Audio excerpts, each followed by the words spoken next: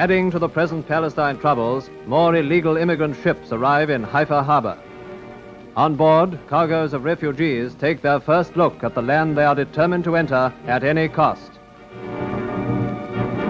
Although conditions on board were bad, it's thought that the refugees had traveled more comfortably in parent ships for the greater part of their journey, a journey organized by the Jewish underground in Europe.